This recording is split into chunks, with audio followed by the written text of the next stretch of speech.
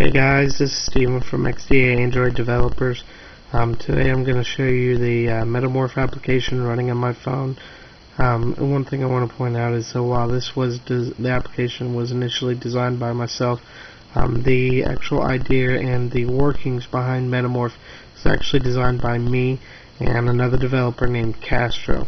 Castro actually cross-compiled the zip binary to run on our phones, which actually is what makes this whole process possible. So major props go out to Castro. If you do reference this project in any posts or anything like that, make sure you also give credit to him, because he is definitely due some credit for this project. So let's go ahead and take a look into it. One thing you need to make sure when you're running this is that you have downloaded and Explorer from the market, which we have here. A little bit later on I will actually add a check to make sure that you have it before running MetaMorph, so I know that it works fine. This right here is the MetaMorph application. We're going to go ahead and open it now on the phone.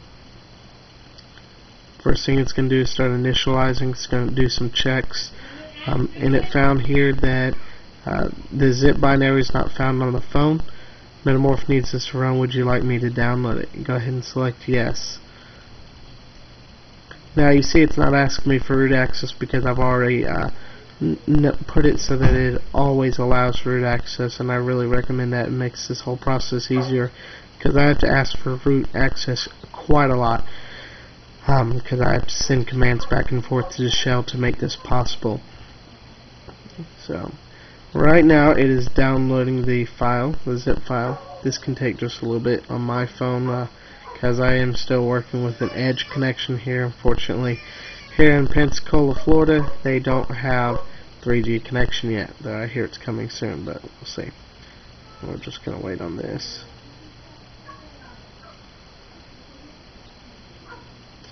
Another thing that y'all didn't see when I first booted it up is the initial dialogue that you'll get telling you some information about the MetaMorph application, but that only shows one time when you first install it, and it will not show back up afterwards. Since I've used it quite a few times, it's definitely not going to show for me. Another thing that I want to point out while waiting for this file to download is that I am actually running on this G1 Cyanogen 4.199. So this being quite an older okay, so this check's done. So this being quite an older ROM, one of the big things that I want to point out to y'all is how these themes can run on multiple ROMs, cross platforms. Most of these themes that I'm going to apply were actually designed with the idea of them being used on more up-to-date ROMs like 1.6 or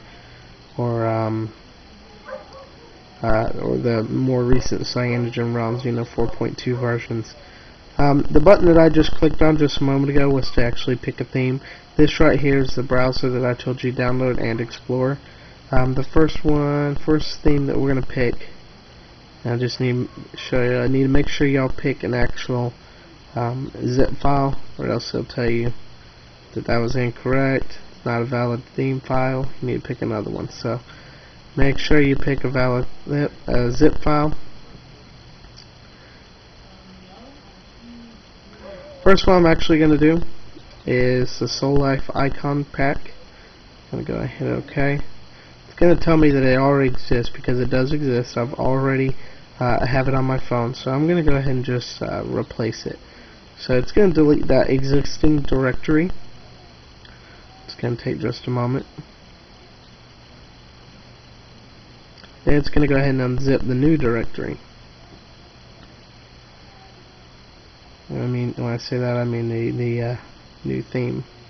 See here, the button says pick theme, existing theme. You can read those pretty well now. I'll show you existing theme in just a moment. So here we are. We have this is reading from the theme control file. These are all the different sub-themes that are in here. You could apply them individually if you'd like, just by clicking on one. It'll tell you what it is, where it's going to go, and you could hit apply, or you can apply all. I'm going to go ahead and hit apply all. It's a lot faster. So this one's going to take a little bit of time. This is 1 of 21. See, I must not have one of the files, so it's skipping it.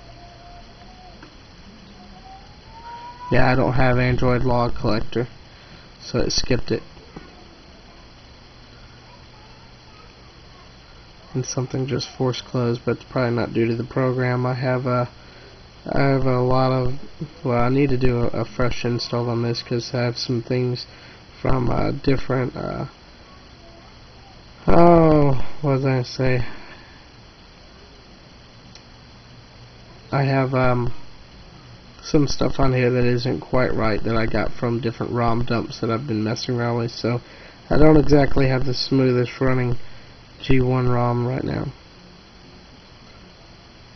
We're on 10 of 21.